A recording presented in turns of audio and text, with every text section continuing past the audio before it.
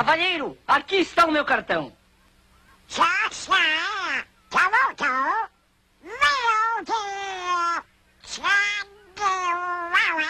Não, senhor. Jose Carioca, Rio de Janeiro, Brasil. Outside of classic Mickey, Minnie, Donald, and Goofy, very few Disney characters have been able to continually stay more active as part of Disney's roster of cartoons than Jose Carioca, and even less have embodied their performer as much as Carioca does. In the early 1940s, Disney was asked to visit South America on a Goodwill Ambassador tour for the United States. Walt, along with some of his staff nicknamed El Grupo, would visit Colombia, Argentina, and Brazil. As a deal with the US government, Disney would visit these countries to keep them from siding with the Axis powers during World War II, and Walt Disney would get the chance to make new films about South America. Walt thought it would be a good idea to represent Brazil with a parrot character as he was touring the country.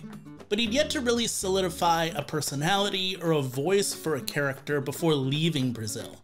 Joe Oliveira would end up being hired by the Walt Disney Company to voice the parrot, but he contributed much more than just his voice. Try to introduce the Brazilian music, the samba. The what? The samba, you know the samba? No, I don't know. O Brasil, samba que dá bamboleio, que faz gingar. Oh, it's nice. You mean the samba? That's right. Ah, I got you now.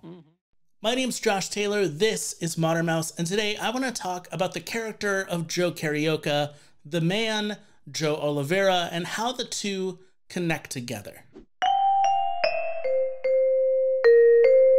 Born in Brazil in 1902, Joe Oliveira would end up being nicknamed the Man of 8 Instruments within his home country. He even created his own hybrid of a mandolin and a guitar, which has a really short neck but guitar-like sound. He began performing professionally in the early 1920s at social events and charity parties, and became a popular figure, so much so that in 1936 he went on a European tour playing music and performing alongside Aurora and Carmen Miranda, as well as other Brazilian acts. By this point in his career, he'd already developed a style unique to himself. How he danced, how he dressed, and his vaudeville style act were 100% Jose Carioca, which was the nickname he went by on stage. He would move to Los Angeles in 1940 and began working on films at 20th Century Fox. He performed in the band Bando da Lua, before settling into the Carioca Serenaders and consistently playing with them from 1941 to 1946. Due to his knowledge of several languages, Oliveira was hired at Disney to do the Portuguese voiceover for the 1941 film The Reluctant Dragon. It was there that someone mentioned him as the possible voice for Disney's parrot. Still unnamed and without a personality, Oliveira not only took over the voice, but lent his gestures, clothing style, guitar playing, and singing to that character. And he not only voiced him in English, but in Portuguese, Spanish, and Italian. It was common practice at that time for Disney's animators to sit on a soundstage along with the voice actors to understand their movements and mannerisms. These live-action references would then be drawn into the characters, essentially having the character mimic their voice actor.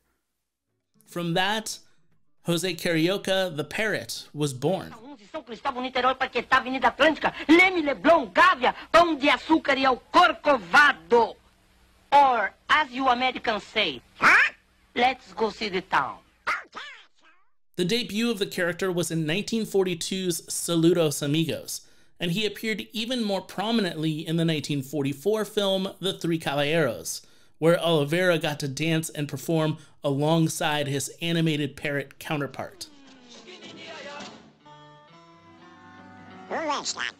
Being featured in 2 different theatrical released films already separates Carioca from some of the other Disney characters, but the parrot continued to play parts in films like 1948's Melody Time and in the 1950s on Disney's TV shows, where you'll even see Oliveira performing in person, where one Mouseketeer calls him Jose Carioca specifically.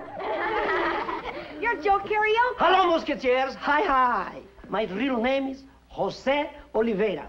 Have you been to Bahia? No. Adios. Oliveira would play the role of the parrot for Disney into the 1960s, with roles in the 1960 short Two Happy Amigos and 1962's Carnival Time. All the while, Oliveira continued a legacy of performances outside of Disney. In 1947, he created the band the Carioca Boys, playing live and performing in films like Road to Rio. He'd continue to play with that band, Bando de Lua, or as a solo act into the 1970s. He toured Europe and Brazil while also playing clubs in Los Angeles. Throughout his years after Disney, he continued to play, sing, and act on stage just as he had prior, representing the nickname of Jose Carioca.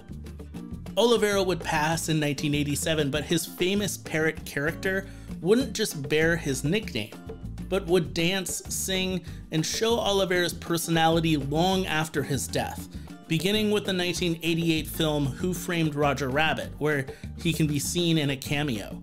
While Rob Paulsen took over the character in 2001 and a variety of different performers have played him over time, the character still dresses, looks, acts, dances, and sings like Joe Oliveira. He appears in several episodes of the Disney Channel show House of Mouse, starting in 2001, the new Mickey Mouse shorts that were created by Paul Rudish starting in 2014, he was in DuckTales in 2017, and was one of the featured main role characters in The Legend of the Three Caballeros that came out in 2018. Jose Carioca also continues to meet fans and performs with his signature suit and umbrella at Disney's theme parks that include Disneyland, Walt Disney World, and the Tokyo Disney Resort. In Brazil, the character has taken on a life as a representative of the country through merchandising. Starting in 1961, the parrot had his own comic in Brazil named Jose Carioca. Production of these comics has been off and on throughout the years, but stories started being printed by publisher Culturama once again in 2020. Jose Carioca may not be Mickey Mouse or may not be Donald Duck, but the character has lasted over 80 years in pop culture, inspired heavily by the performances and life of his original voice, Joe Oliveira. Oliveira's impact on the character is seen more than any other, including Walt Disney's version of Mickey Mouse. Many have lent their voices to animation, but very few have adapted their entire personality and charm to animation like Oliveira did. Like the parrot, Oliveira was a character, and it wasn't just an act that he performed on stage. The character and the act was who he was. So to see Jose Carioca is to see Jose Oliveira. Thank you for watching. I have tons of other Disney Legend videos. You can check out the playlist of all of those right here. You can also check out another video that you might like right here as well. Thank you for watching this video. I hope you enjoyed it. I hope you took something away from it. And in the meantime, my friends, keep moving forward.